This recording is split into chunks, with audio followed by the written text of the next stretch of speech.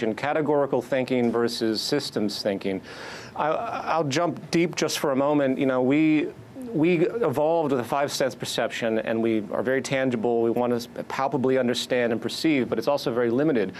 We think categorically. We identify things by objects and words and subjects, and we tend to organize our sense of causality categorically in a very narrow, or I would say truncated, frame of reference. And this has permeated just about every major social facet, from the way we think about the legal structure to the way we think about economics, of course. Even, of course, as you mentioned, activism, which everyone seems to really mean well. They really want to resolve problems. They're going to their state legislatures to try and get legal legislation in place to say, stop climate destabilization, stop the resource overshoot that is dramatic.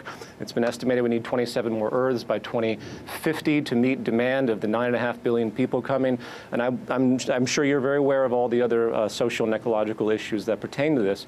And these resolutions are trying to use a system that in the interpretation of the movement, in which the system's awareness is actually flawed in and of itself as well, is actually completely vulnerable to the wrong propensities, which is essentially the nature of the market system and its influence to stop this type of interest in efficiency, preservation, and sustainability. Efficiency, preservation, and sustainability are the enemies of the current socioeconomic system.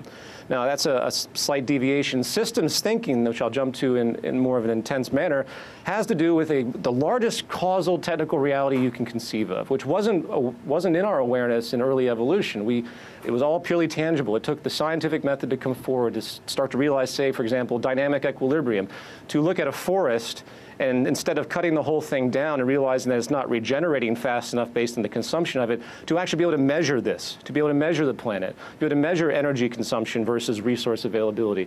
These are basic, fundamental sustainability and efficiency aspects that you'll see throughout anyone's involved in the technical sciences, and sadly enough, our social system doesn't have any of those qualifications built in.